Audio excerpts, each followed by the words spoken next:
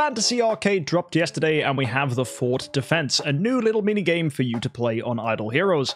There's a lot of information scattered across the internet with different guides, different tips, different tricks, and it can seem very overwhelming. So today I'm going to give you 10 pieces of advice that will pretty much tell you everything you need to know. Watch this video and you will never fail at this game mode again unless it's a skill issue. One of the reasons you might want to go ahead and play these mini games is to go ahead and get yourself fantasy stars, to get yourself a ton of rewards. If this isn't attractive to you, let me remind you that there is the opportunity to get a ton of things, including Master's Toolboxes and artifacts. This is pretty good if you're a free-to-play player because you have to spend zero money to engage with this. As well, another reason to get good scrub is because over here, if you look, the further you get in the trial mode, the more of these chests you can get, which contain Stallar Shards. And if you're good enough and can get to wave 95, you will get yourself a ton of these chests in total just for logging in, because you will automatically jump to wave 96 to start off your fight, which means you could totally lose, still get all the rewards, and it means every single time you attempt, you're going to walk away with 100,000 Stallar Shards a day, provided you go ahead and get 25,000 from all the attempts you can do. You get 10 attempts for free, plus an additional 10 with gems. It costs 5 to go ahead and battle, so that's 4 tries. 4 times 25,000 Stallar Shards is 100,000 a day. That is 3 million Stallar Shards a month. That is huge for your accounts. So now you know why you need to go ahead and care about this game mode. Let me tell you my top tips for making progress. The first thing you need to know is what units are good. We have frontliners and backliners, and mages are the backliners to go for. You will see that there are rangers as well. These aren't worth it. Mages are good for 2 reasons. They have high damage because they do big splash damage. Yes, they attack slower than rangers, but their attack hits harder and has damage over time. On top of that, when you max out your mages, you will unlock Fairy Queen Vessa, who when she is summoned is able to buff your troops. Fairy Queen Vessa is a fantastic Transcendence legendary hero to deploy to this fight, and is probably the only one worth going for, with potential exceptions. Sword Flash is pretty good for damage, but she's not potentially necessary and is only worth it once you've upgraded rangers to unlock her, and it's never worth upgrading rangers until you fully maxed out mage and warrior. So my advice, use mages as your damage and use warriors as buffers. Piece of advice number 2 is warriors are there to literally be a wall to slow down opponents. Take a look at this fight here on screen and you can see the enemies will not progress past our warriors whilst they're deployed. This gives our mages a fantastic opportunity to attack. And also when the Dominator boss shows up, he can wipe out waves in one of his attacks. That's a problem if he hits your mages, because all your mages die. So you want to deploy warriors progressively so that when he does that active skill, he kills the warriors that are already there, but another one shows up on time to stop him advancing. This gives your mages the maximum opportunity to deal damage to him without him getting close enough to your tower to cause damage to it, or close enough to your mages to kill them. Warriors are here as buffers. Therefore, you don't want Asmodel the Dauntless. He costs 500 gold, whereas a normal warrior, when it's upgraded, costs 70, so is pretty much almost 10 times the cost. And on top of that, a warrior is there just to pad out fights and prevent enemies from advancing. There's not really a reason to invest in an Asmodel. Even mine is 4-star, and I find him wasted. The only reason he might be good is because he has a ton of HP and is hard to take down, but you could just summon another warrior and you'll be absolutely fine. So I would rather just spam warriors than waste time investing my gold in Asmodel the Dauntless. Piece of advice number 3, do the Frontier Fort chapters first until you've beaten all 10 stages. This is so that you can go ahead and upgrade your fort tech. Fort tech improves the power of your units, which means you are then able to compete in the trial. Once you've done all 10 stages, then you just want to use your attempts on trial mode to try and make it as far as you possibly can. The further you get in trial, the better rewards you achieve. So step 1, go and do all 10 chapters. Step 2, focus on trial. One quick thing about tech as well is some of these upper upgrades are great. They're going to give you unit caps, which means you can deploy more units. However, some of them aren't worth going for, such as anything that improves your fort's durability. Ideally, your fort never gets attacked, and if it will be attacked, it'll be hit by a boss who will one-shot it, so it doesn't matter how good your durability is. This is a wasted upgrade. Focus on upgrading your units on this middle line first. Tip 4 is that units can be progressively upgraded. Once they get higher and higher, they become more powerful. One issue though is units stay the power they were when they were deployed.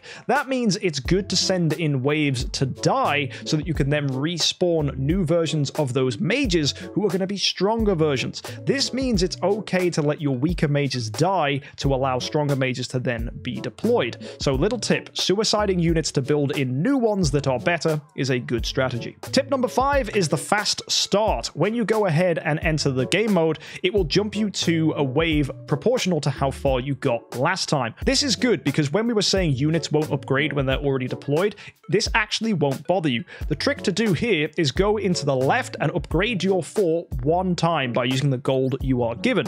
Then go onto the right hand side and upgrade mages all the way to level 17 and put the rest of your stuff into warrior. This means now when you deploy your mages, they will be max upgraded so you don't need to sacrifice them to go for better ones because they're already as powerful as possible. Tip number 6 is using Fairy Queen Vesa properly. Read her ability, Holy Incarnation. It increases all allies' attack each time she is recruited. Therefore, you want to recruit her after you've summoned your mages at the beginning. So let's say you have 8 slots for a backline split across 2 lanes. You'll do 3 mages at the top, 3 mages at the bottom, then deploy your Vesas, and that will buff your mages' power. Always do Vesas last. In addition, in trial mode, you have 3 different lanes to play with. Whenever a Vesa dies in one of those lanes, summon another one and she'll buff all your units that you have out at the moment. Therefore, spamming Vesas is fantastic for improving your damage, and damage is essential for clearing waves. Another trick that's important is managing your gold wisely, because gold is essential to upgrading the tower.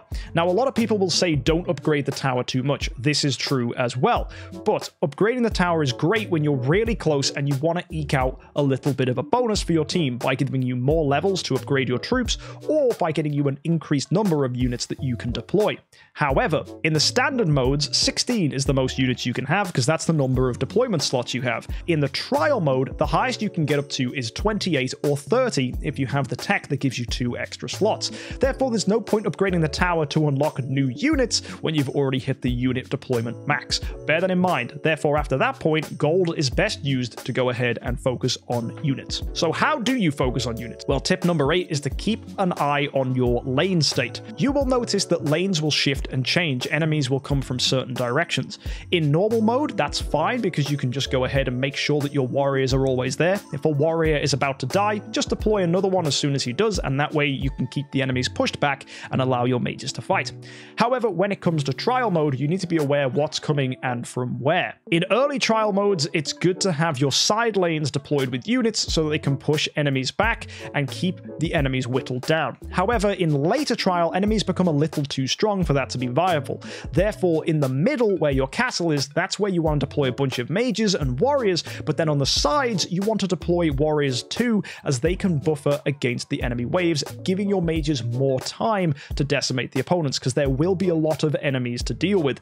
And when those warriors do die that are acting as a buffer, get ready to spam out more. As long as your warriors are always out on your side lanes, the enemies will only come at a very slow rate, therefore giving you time to act. It's essential that you keep an eye on your upper and lower lane and spam warriors accordingly. Tip 9 is about wave skipping. There's 2 ways to save yourself against enemy waves. Either you can see there's a button that says skip to next wave. If you click that button, it will immediately end the timer and bring the next wave out. However, if you click that at the final possible moment, there's a chance that you skip out the entire next wave entirely. This is great against boss waves where the Dominator would spawn. It's not a bad trick to get really far in trial, because skipping out the boss entirely will save your ass. It's kind of cheating and will probably get patched, but it works. Another trick for dealing with the boss is when he gets deployed, just spam warriors at him and stall and stall and stall, and when the wave ends after 1 minute and you're onto the new wave, that will count as completing that wave. So even if you lose, you can respawn back in and it will actually fast track you to the point you got to, and you don't have to fight that boss again. That's really helpful. Skipping waves is the key to getting as far as possible. However, when you do get zoomed back and placed in, bear in mind, enemies will spawn very quickly, so you gotta get ready to spam out those units before you get overwhelmed. Look what happened to me here. Look at that! You reached wave 30 previously, and you could choose to continue the battle from wave 31. Yeah! Go.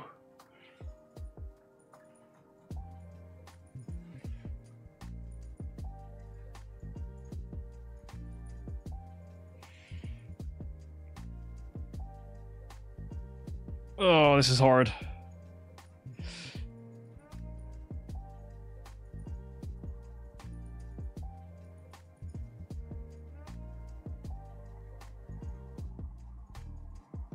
They just didn't give us a chance. It wasn't pleasant. And finally, tip number 10 is to use free resets. You can pause the game in the top corner and actually press the button that will allow you to start all over again. That doesn't use an attempt, so if it looks like things are gonna get bad, don't be afraid just to restart from where you were up to and just try again. That's not gonna cost any additional attempts and could actually be a really nice trick to go ahead and make sure that you can get the maximum rewards possible without wasting your attacks, because do bear in mind, you only get 20 coins to play these arcade games every single day. So there's no point wasting those coins when you could just restart the fight all over again. Use these tricks and you will do very, very well, not only in the base game, but also in the trial mode as well. Make sure you use those mages for maximum damage, sacrifice them off if you need them to get powerful versions of themselves out, spam those Vessers for more damage, and use those warriors to buffer away and stop that boss getting to you in time. With all those tricks put together and a lot of skill on your part, you will do very well. Now, a final bonus piece of advice, it's much easier to play this on computer than it is on mobile. So if you've never considered downloading Idle Heroes for a PC before, go into the description and you can find an affiliate link to an emulator called LD Player. It's a really fast and responsive emulator that is quite good on most PCs. I think even lower spec PCs should be able to run it just fine. So go ahead, give that a try, and hopefully if you're an Android user, you'll be able to log in onto your Idle Heroes account and go ahead and play on PC, meaning you can actually use a mouse, which is super helpful for dealing with these opponents. I wouldn't use a trackpad though, like that sounds like hell. I'd rather just use a touchscreen. So yeah, laptop users, buy a mouse for your own sake. Hopefully you found that useful. I'll see you next time. Any more questions about this game mode, drop them in the comments. See you later, folks. Don't forget to subscribe, and happy idling.